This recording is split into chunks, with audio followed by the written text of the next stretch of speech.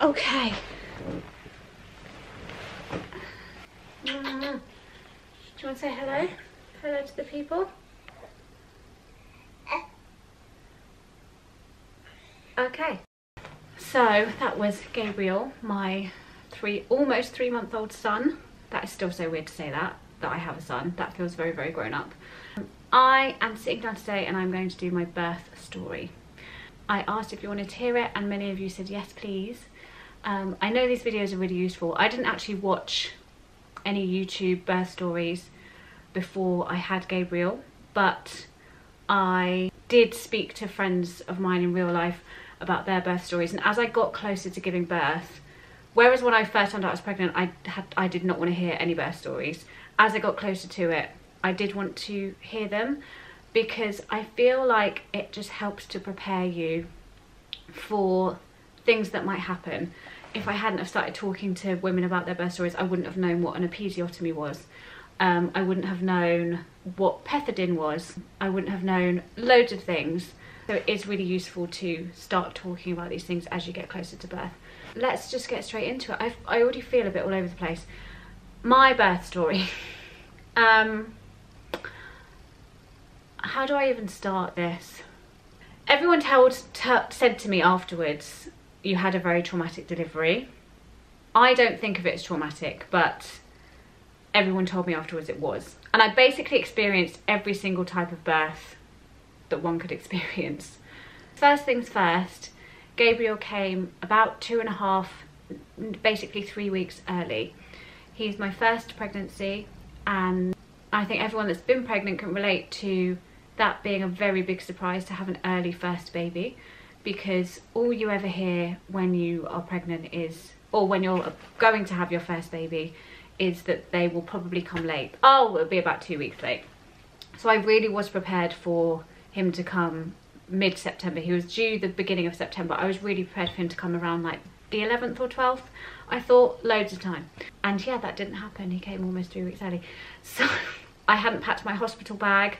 I'd packed his hospital bag. I hadn't packed mine. I hadn't put the cot up. We didn't have a car seat. Like, there was just so many things that hadn't been done, and the week he came was the week I was going to get everything sorted. And coincidentally, the week he came was also, well, the day he came was the day I was supposed to have my 37-week midwife appointment and talk about my birth plan. So there we go. And I guess that's where I'll start. Birth plans, birth preferences. I really think they should be called birth preferences.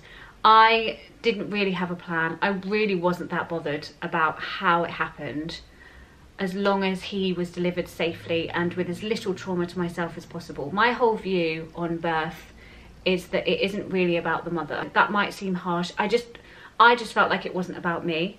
It's about the safest way to get this baby out.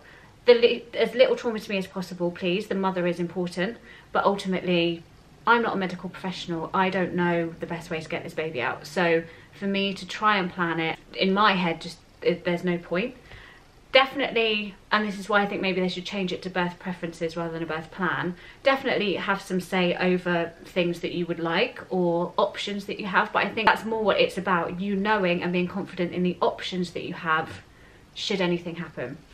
Because as I know, things can take a turn, as you will find out.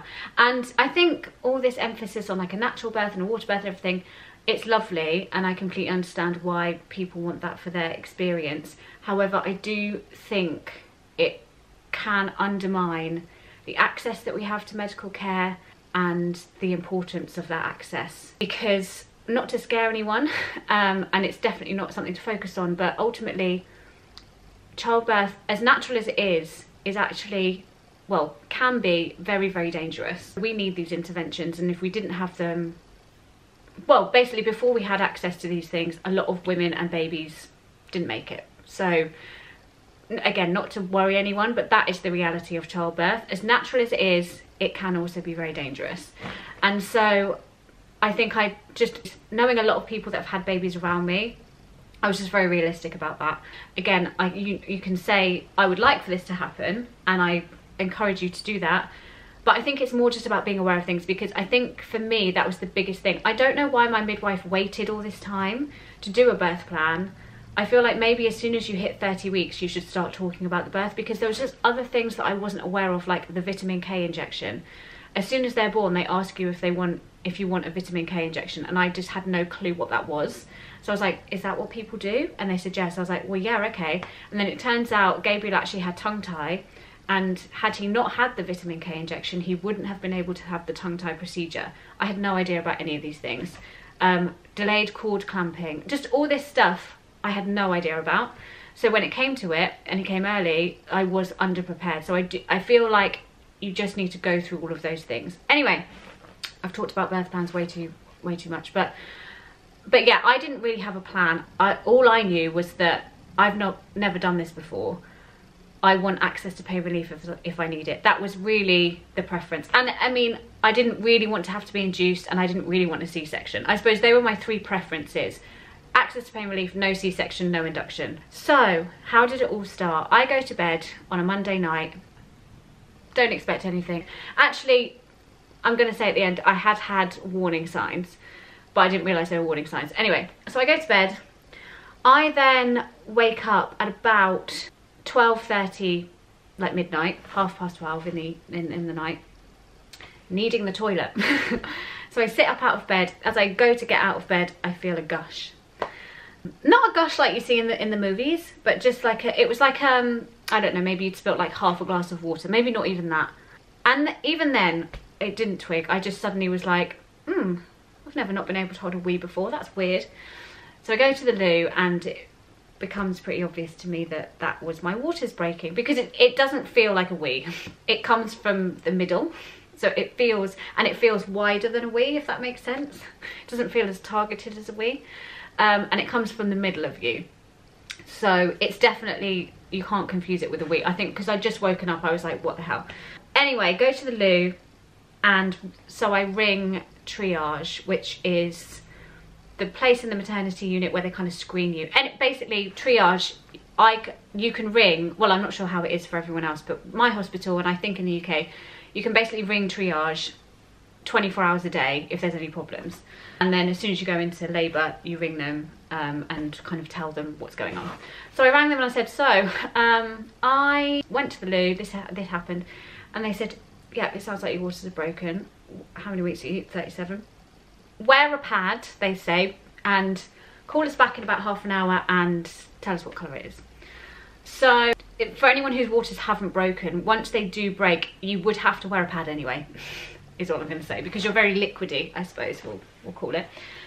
Wear this pad, you basically get like a pinkish tinge to everything. Then that can lead to like a bloody show that you might have heard of, or your mucus plug going. Again, that kind of stuff I'm not really sure about, because I wasn't really told about it. I was by a friend, but not formally, and I think that happened later, but I was too out of it to realise.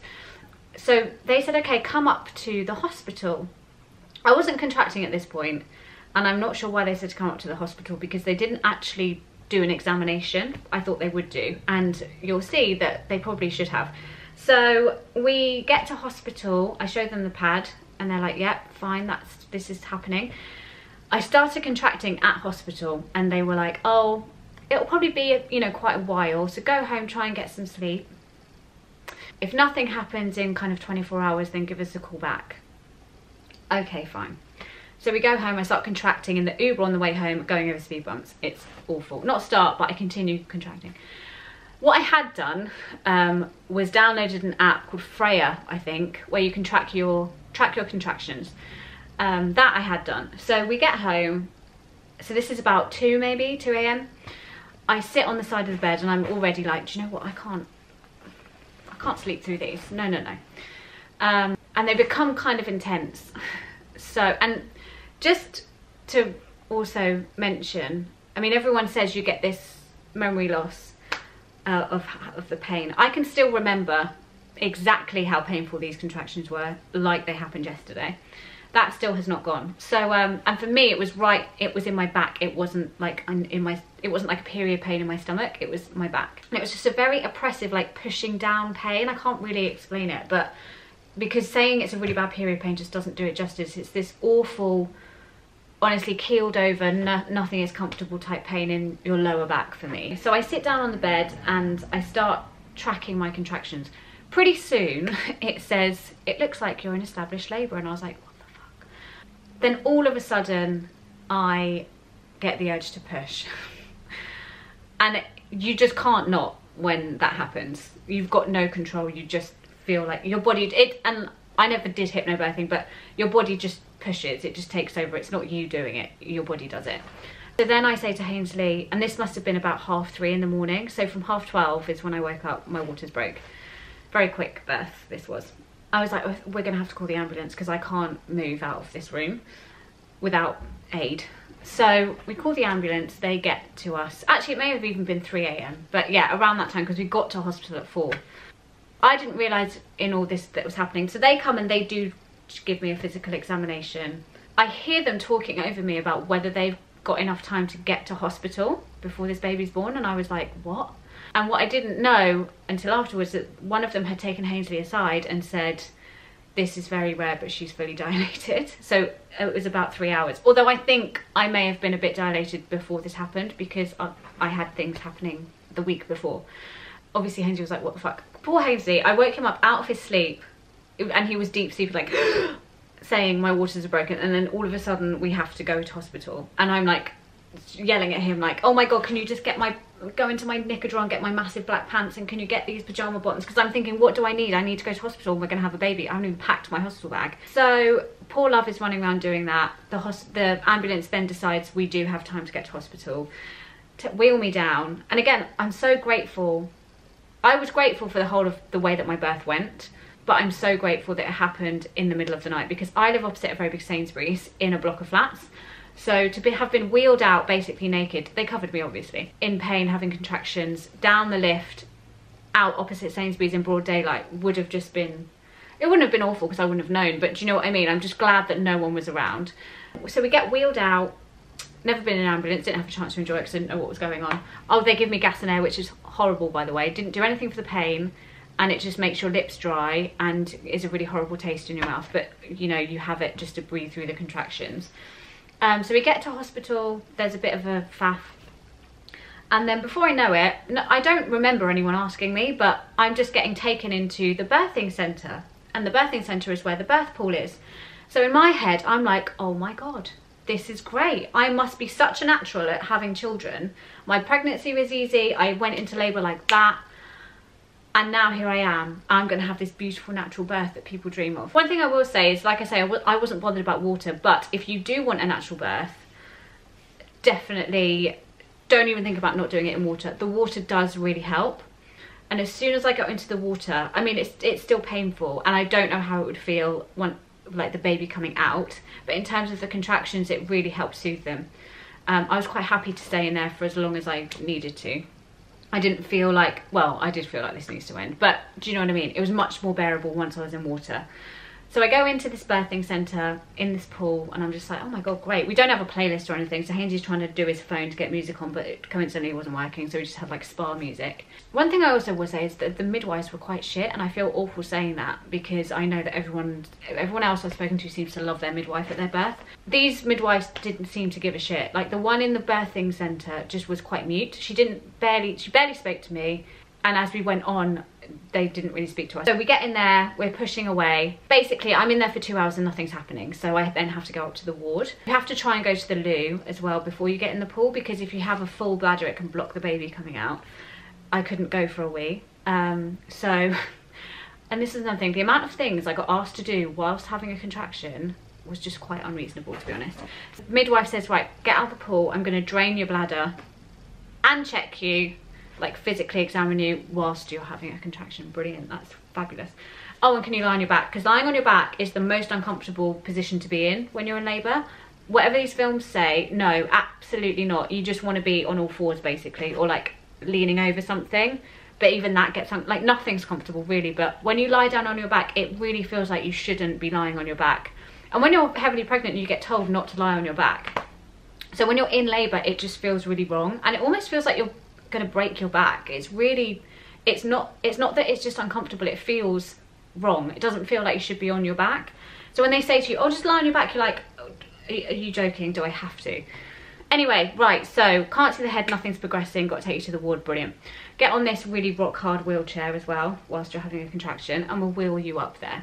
So we get into this ward and we're on, well, we're in a delivery room, I assume. I can't really remember, but I assume that's where we were. 2 midwives in there, again, barely spoke to me. Didn't even really tell me what was going on. Definitely weren't cheering me on, telling me how well I was doing, and that's all I wanted. So it's just poor Hainsley with me whilst I'm like, ugh, every 2 minutes or whatever it was. And then I'm not really sure what happened. So this must have been about 6 AM because I was in the birthing centre for 2 hours. A lot of faffing for a while. Then some doctors come in and say to me, hello there, Mary. Like, they're all really sweet and really lovely, but when you're in labour, I was just like, just tell me what you're going to do and do it. I had no time for pleasantries, but hello there, Mary, how are you? I'm Dr. Stevens or whatever.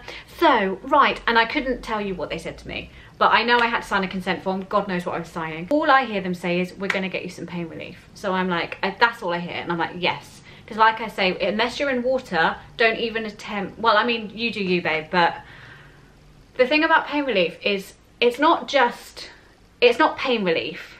To me, it's just relief. So when you, and I mean, like I say, my labour was very quick. For people that are in labour for days on end, it's just when you're at that point, you just want it to end and you're so tired. That's what pain relief does. It just gives you relief. So if you're in a long labour, you'll be able to sleep.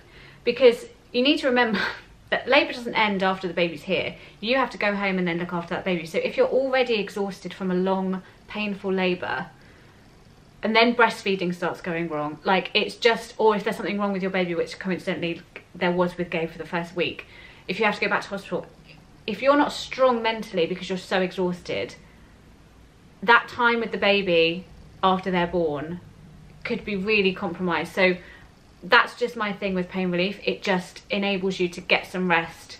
And I just felt like I was in the room as soon as I got it. I was like, okay, I can focus. I feel like I'm here. I'm not missing anything. Whereas, okay, we're back. Sorry, my memory card just ran out of space because obviously I'm talking for way too long. Anyway, yeah, pain relief. It just made me feel present, like I could experience this, like I knew what was going on. When I was in pain, I didn't have a fucking clue. So that is my word on pain relief. Yeah, just cut yourself some slack. Do you know what I mean? Like, if you need to rest, take the pain relief. So anyway, that's all I hear. We're going to get you pain relief. Brilliant.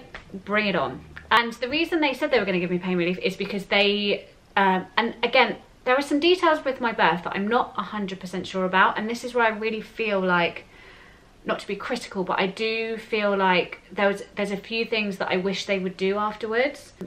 I wish afterwards, like, a doctor had come round and spoken to me and explained what had happened and why, and made sure that I really understood what had happened and why.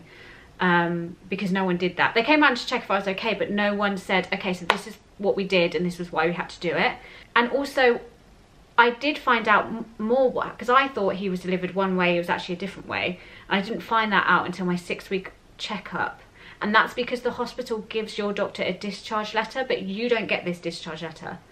And I just feel like I wish they could send that out, because then at least you'd have a copy of it, and again, you'd know what had happened. It's only like a top line view of your birth, but at least you'd have an idea.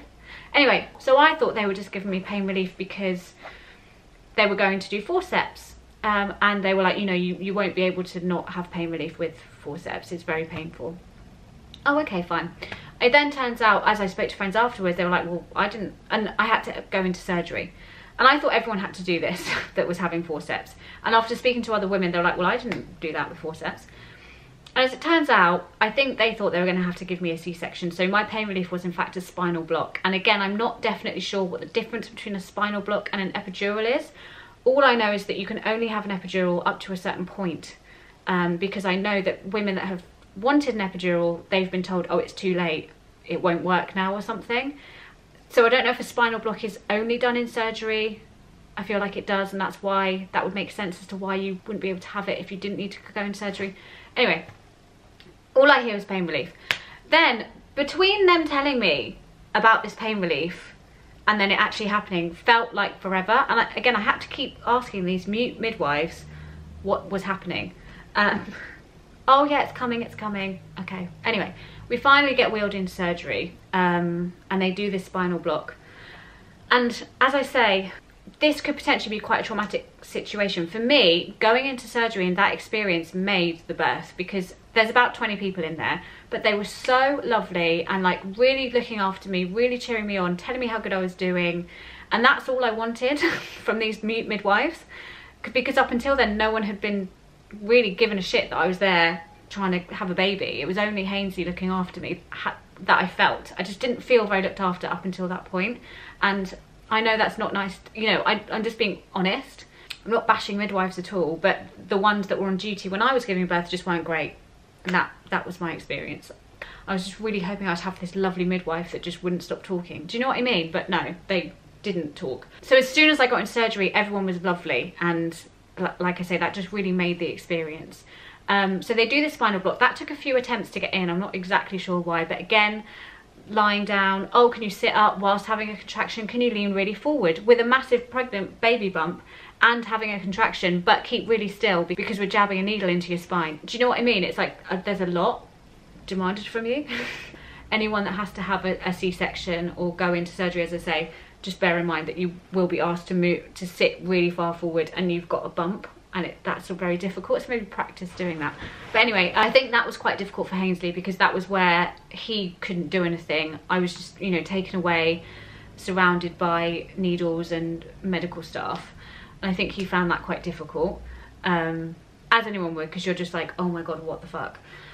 Anyway, so they do the spinal block. As soon as this started working, I was like, and she's back in the room. I was nice, I was chatty, I could hear the radio, and I was really happy because I remember getting wheeled in and hearing Stevie Wonder.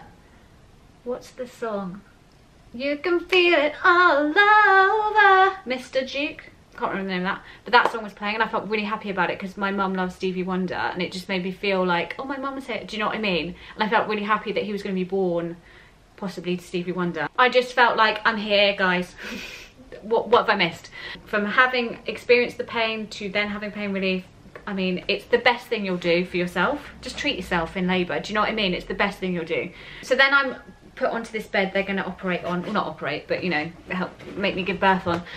And it was really funny because it's a really odd sensation to be numb from like the waist down.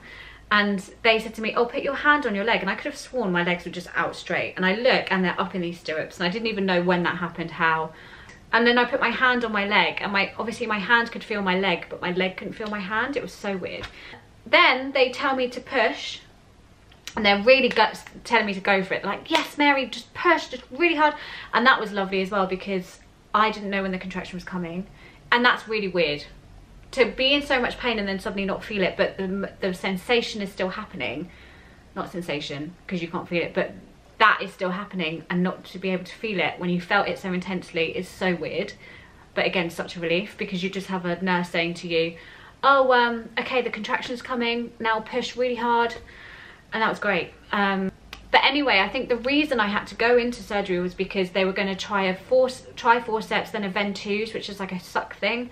And then if they didn't work, I'd need to have a C-section. So at least if I needed one, I'd be in there. Nothing about this, by the way, felt like an emergency either. It didn't feel rushed. I didn't feel like they were like, shit, we need to get this baby out. It all felt fine and just very par for the course. As I say, the surgical team were amazing. They were so lovely. Again, about 5 of them. And it was a really nice experience because it was almost like a party. I think they tried forceps and then actually came out with a ventouse, because on my discharge letter, as I said, my 6-week checkup, it said, oh, he was delivered by ventouse. I, for some reason, thought it was forceps. Well, not for some reason, it was because there was the forceps marks on his head.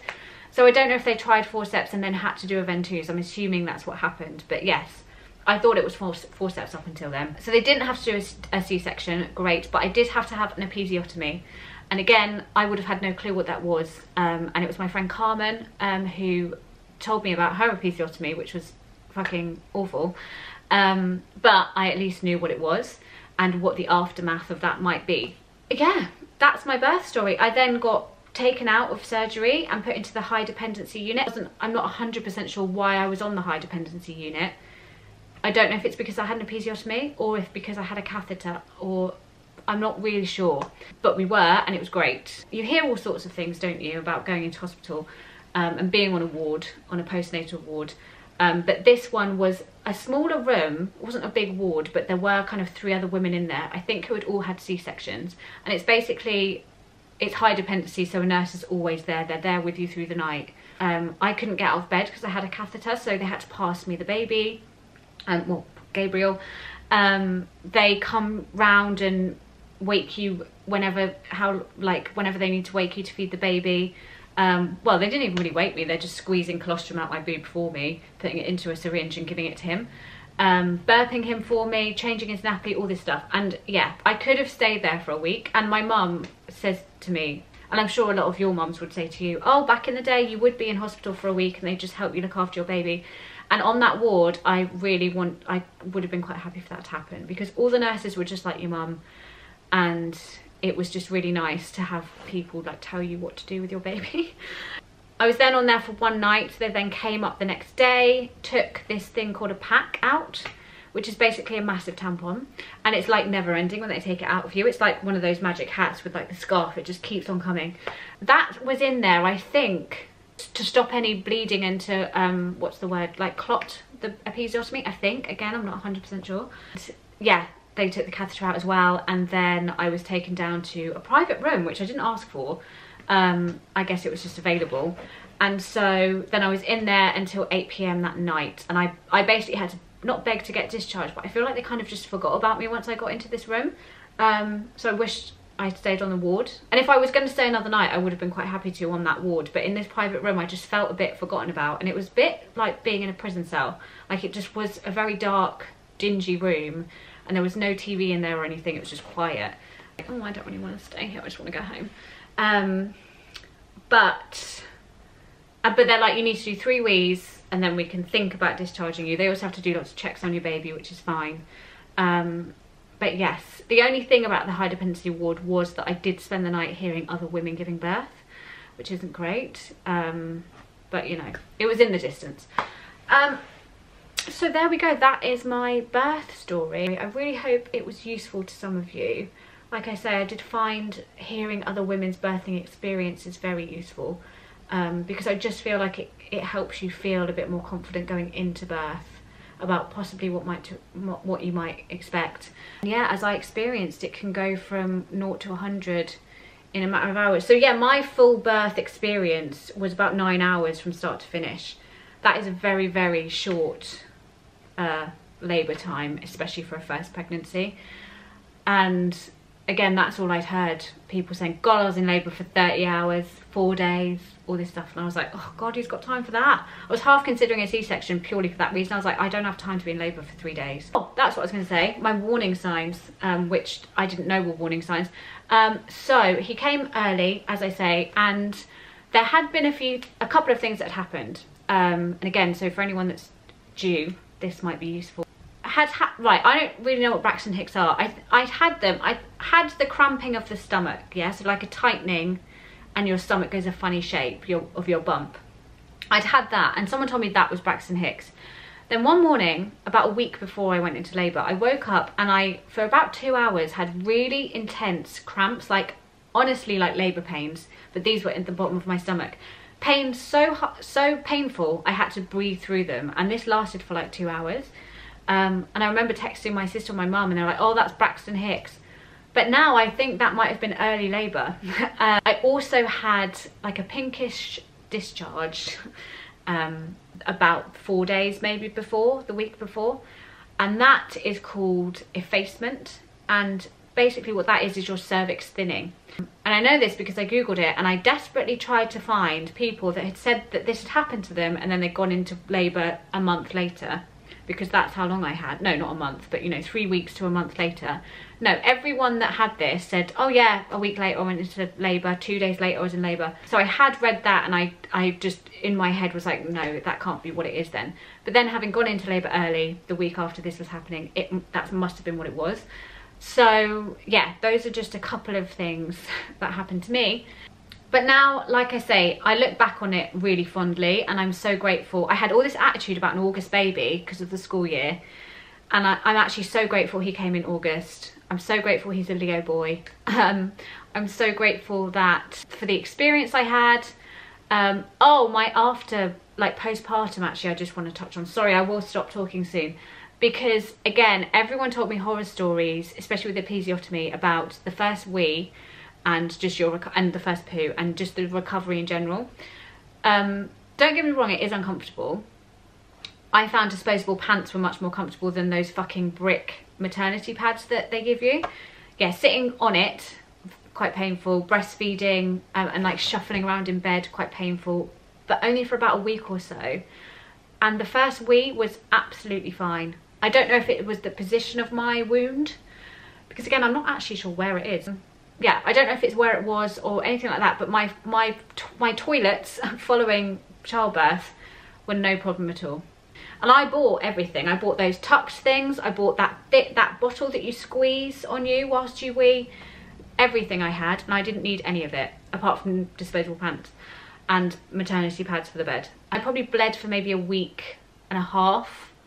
Like heavily, well, not even really heavily, but you know, to the point where I had to wear disposable underwear, probably for a week or so, 2 weeks maybe. And then I just would wear normal sanitary pads, and then I was fine, and I mostly wouldn't bleed, but if I walked anywhere, I would. And I found this out because I thought I was healed, and I went to Sainsbury's across the road and bled when I got back because it was just too far for me to walk. But it's very easy to walk around your flat and feel like, oh, I could walk outside, and then you get outside and you're like, oh, actually I probably shouldn't be walking. The midwife actually on the second day, she did comment on how well I was walking for someone that had had an episiotomy. So I don't know if it was just not a particularly big one, whether the surgeon was just great at patching me up, I'm not sure.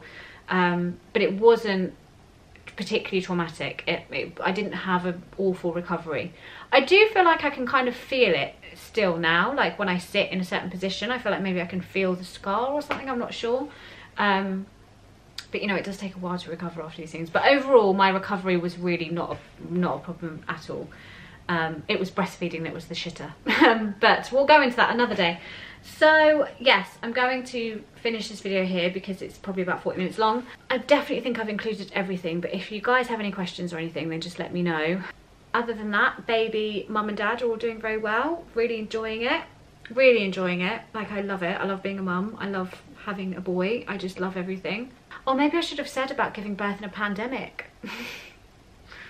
Because I didn't even really touch on that. But to me, well, I think I was in the gap where things were normal. So Hainsey was allowed to be with me the whole time.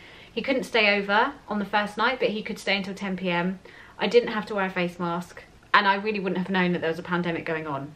But like I say, I think I was in that window where everything was slightly more normal. Anyway, right, I'm going to end this now. Thank you guys so much for watching, and don't forget to subscribe if you're not. And yeah, if you want to see more of Gabriel, head over to one of my vlogs.